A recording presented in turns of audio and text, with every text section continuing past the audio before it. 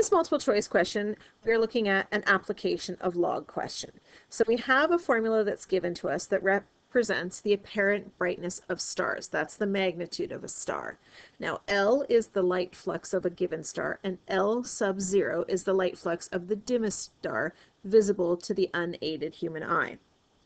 I want to know how many times greater a light flux from a star with a magnitude of negative 1.5 is compared to a star with a magnitude of 3.5.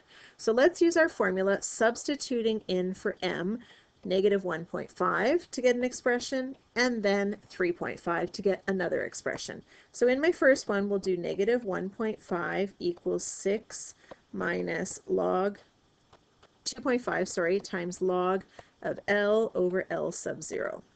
So to get this ratio by itself, because that's going to tell us the comparison, how many times greater it is, I'm going to first subtract 6 from both sides to get negative 7.5 equals negative 2.5 log of that ratio.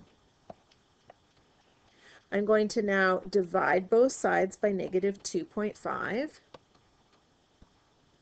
and I get 3 equals 2 log of L over L sub 0. Now, this is log base 10, so I'm going to switch it into exponential form. So base to the answer equals the argument, so that would be 10 cubed equals L over L sub 0. So that's for the first one. Now let's look at the second one. I'm going to do the same thing, except I'm going to use the magnitude of 3.5. So 3.5 is equal to 6 minus 2.5 log of L over L sub 0. So I will subtract 6 from both sides first. So 3.5 take away 6 is negative 2.5. And in a similar way, I will divide both sides by negative 2.5.